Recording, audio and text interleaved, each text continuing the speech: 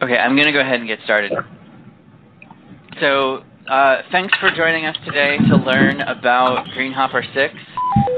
This is the version of Greenhopper that the Foundation has already upgraded us to, and that we're going to begin using in Kuali Student, particularly for the enrollment development teams.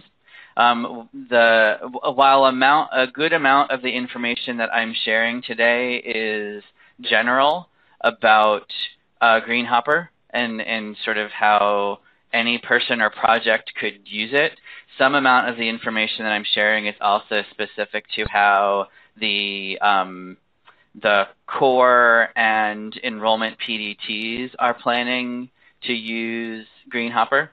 I just want to sort of situate that context because I know we've got a broad audience base here.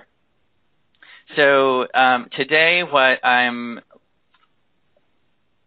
hoping for us to accomplish is, since we're talking about Greenhopper, a tool that supports agile development methodologies, I thought I'd pose our objectives as a user story.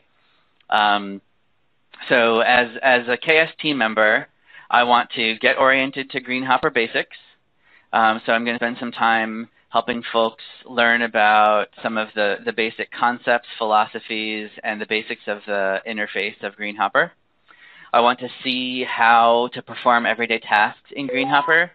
So for the demo, I'm going to focus somewhat on the tasks that the broader audience will, demonstrating the tasks that the broader audience would perform, but not necessarily there's some tasks that only certain team members in specific roles will be able to perform, and I may not, I may talk about some of those today, but I may not kind of focus on all of those.